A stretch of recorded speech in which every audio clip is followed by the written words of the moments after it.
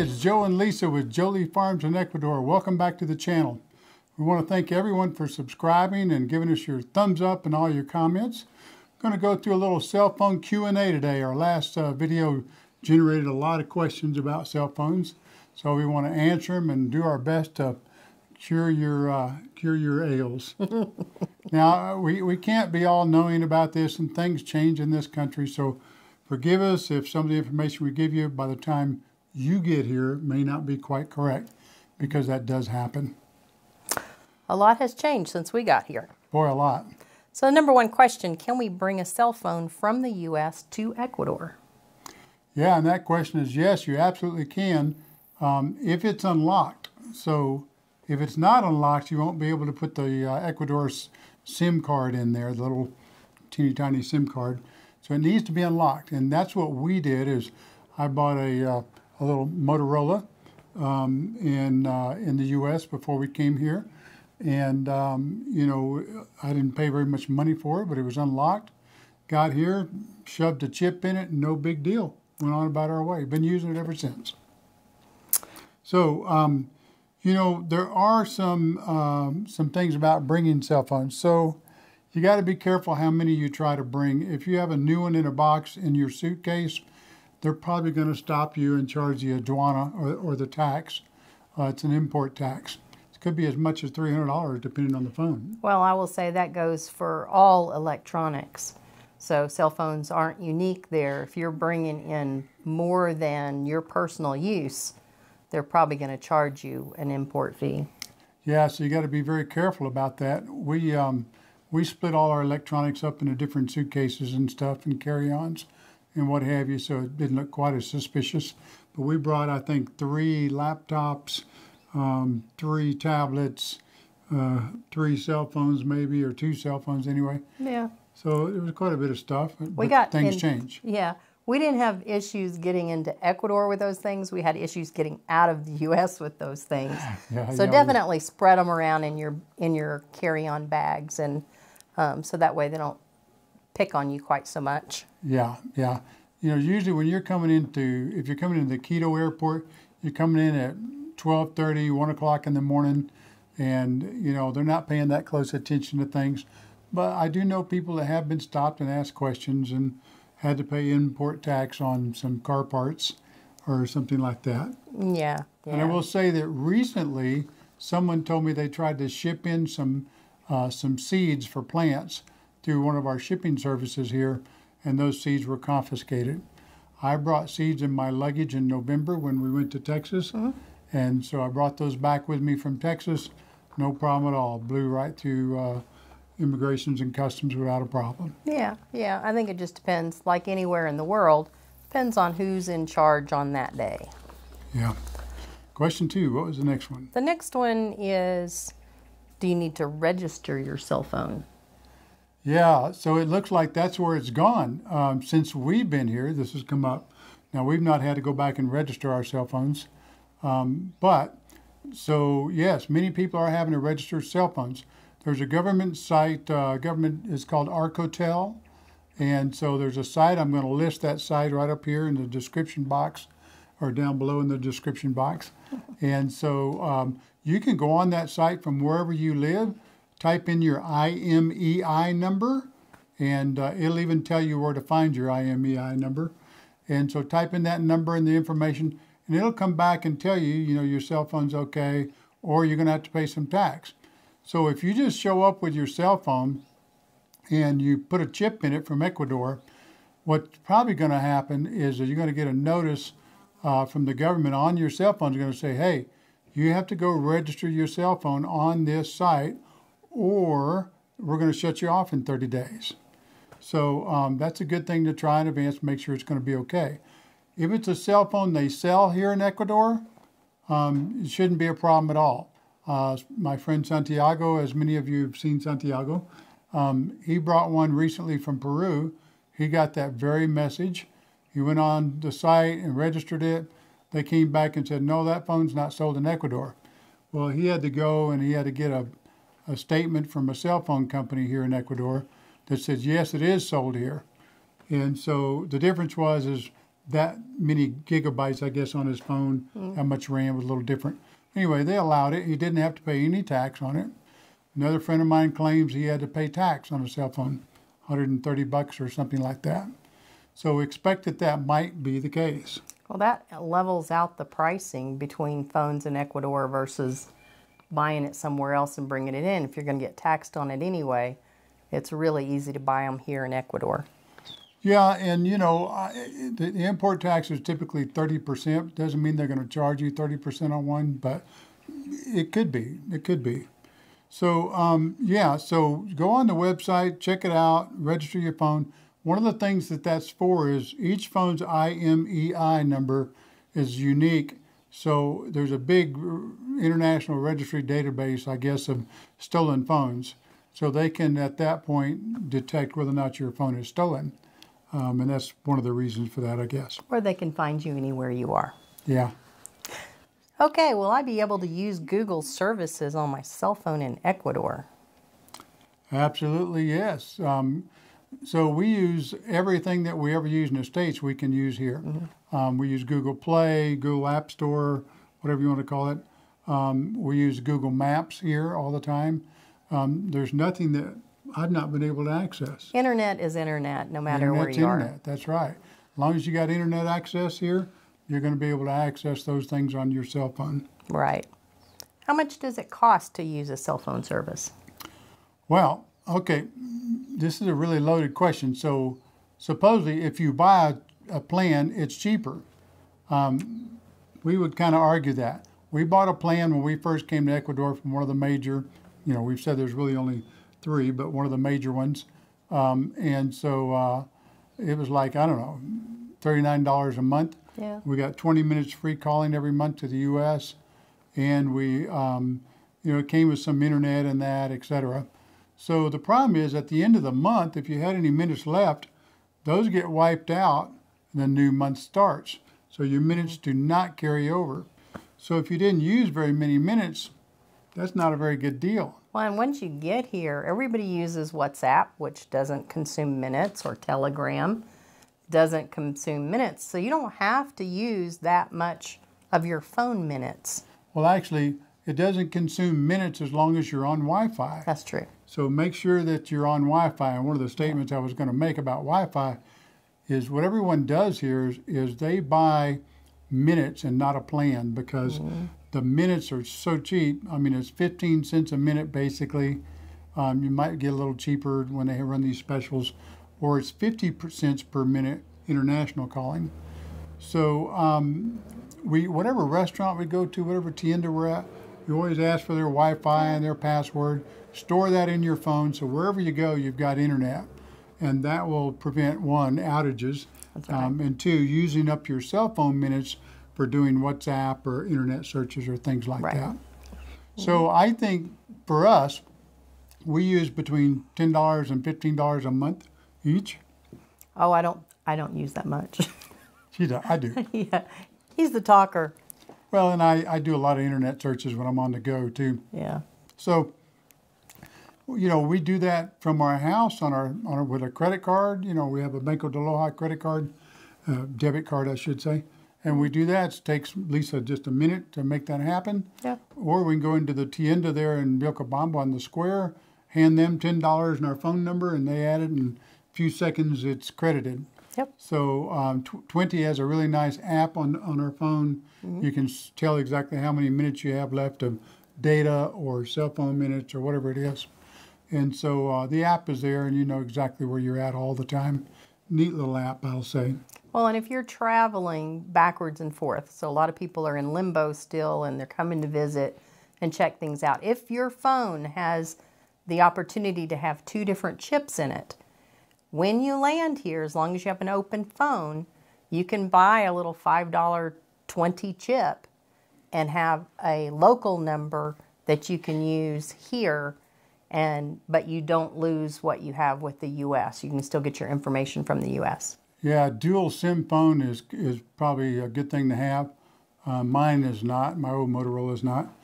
But Lisa's right. The $5 chip and that makes everything free for the first month. That's right. So all your minutes are going to be free, your WhatsApp time, etc. After that, you'll have to add minutes once the month is up. And, you know, $5, $10 will add a lot of minutes, and you'll be in pretty good shape. Yeah. So I do think that, you know, you need to consider the fact that if you're going to keep your U.S. number, if you're moving here, when we came for a visit, I did a thing. I had AT&T in the U.S., and so I did this travel plan they had. It cost me $60 for 1 month, in addition to my normal plan rate. Well, and somebody recently did one of those to be able to, because they're in limbo and they were going to try to keep their U.S. information, and they did the travel plan, but like WhatsApp wasn't working correctly, and so they had a lot of problems here on the ground.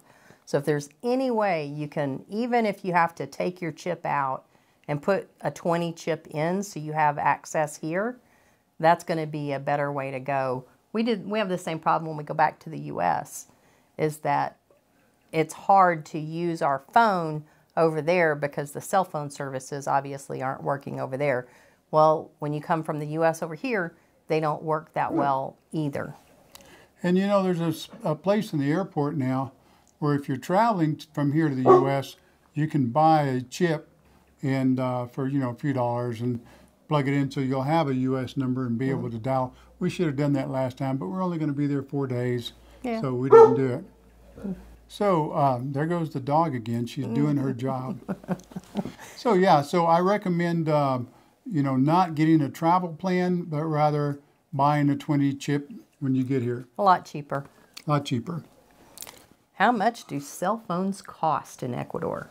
Another big question. So I'm going to list above, and you'll see in the video here, I've got some pictures of some prices of some different cell phones. iPhones are available here, Samsungs are available here, Asus phones, the Xiaomi. Right now we're filming on the Xiaomi Poco F3 camera. So all of our videos are done on this. We use a very inexpensive camera for this. Works great, great camera. We love the phone. The phone works great. I used it in the U.S. and you know, talked on it, dialed on it. Everything on it works really, really good.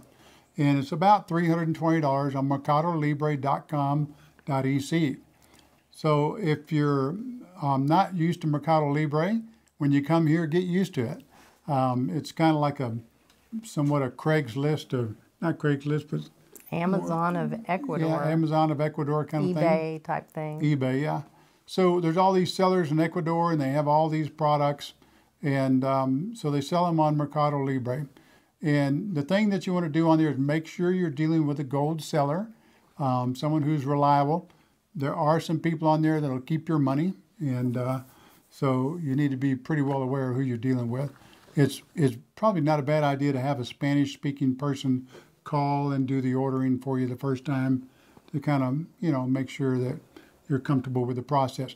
Make sure you know what you're buying before you press the order button, because they won't refund your money if you order the wrong thing. Yeah, with that said, when Mom went to get her phone, we got her a phone here in Ecuador, and there are almost as many cell phone stores as there are pharmacies. There's like a couple on every block. Yeah. We went into a cell phone store with a friend of ours, and we didn't have any problems. She got a phone, and when I was looking at them, for her, they were between, you know, 150 on up. So it just depends on what you need. Yeah, I think she got a Samsung A7 or something like that. Yeah, something like that. And so, you know, here in Vilcabamba, Nacho Cell, we recommend Nacho highly. He does a good job. His prices are reasonable. And there's probably 1 or 2 other places you could buy a cell phone here in Vilcabamba. His prices are reasonable, but he is very knowledgeable. Very knowledgeable. And he'll set you up with the right phone. Yeah, and in Loja, there's cell phone stores every 50 meters, it seems like. There's a lot of them. Yeah, they're everywhere. Everyone sells cell phones here. So don't be alarmed. There's lots of things to choose from here. If you want to bring the latest, greatest iPhone, that's great. You can even order the latest, greatest Xiaomi phone that's like $1,200. It's expensive in the U.S. and it's expensive here, but you can get it here. Yeah, and so far as keeping your number, when we came, we were not able to keep our U.S. phone numbers. We kept it around for several months until we transitioned into a new phone, but then we just migrated everybody over to our new phone numbers. Yeah. So, you know, I mean, we have some opinions about it, and our opinion is, you know, if you're going to live in this country, let's just commit to it and get integrated. Buy your stuff here, bite the bullet. You know, if it's a few dollars more, at least they'll service it here. If you bring something from the U.S., they may not want to do much about it. There are people here like Nacho who will fix your cell phone, and some of them are not going to be worth repairing. I would say when we looked at things, and still when we look at things of buying it in the U.S. and shipping it in, the cost of shipping it in versus buying something here, a lot of times the price is pretty equivalent. And I will say both of our main phones are from the U.S. We bought unlocked phones when we came because we didn't know that we could buy so many different phones here on the ground.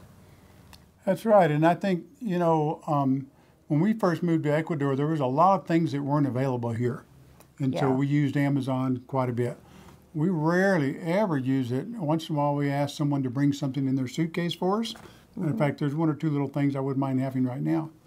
But for the most part, all these things that didn't used to be available in Ecuador are now available here. They are. The spices are coming to Super Maxi in the big, giant jars that we like. And so, you know, there's a lot of things that are now available here that weren't when we first came. Cast iron cookware. Cast iron cookware. We couldn't get it when we first got here, or it was a really low quality cast iron. Every now and then they get shipments, and when you see them, buy them because they may not be there again for another year or two. Yeah. And you're not going to see the great big displays of the Lodge cookware, but there will be some cast iron cookware. So cell phones, there's a lot of variety here. I wouldn't bring one in a suitcase from the U.S. today because, you know, I bought the Poco F3 from Mercado Libre. It works great. I'm not a cell phone aficionado. I don't need any super extra special features. This phone is loaded with more features than I could ever possibly use. And it has 3 cameras on it. Works great. So that's, I think we pretty much answered all the questions. Did we miss anything? I think that's everything. But if we missed anything, let us know. Let us know. We'll do our best to find out the information.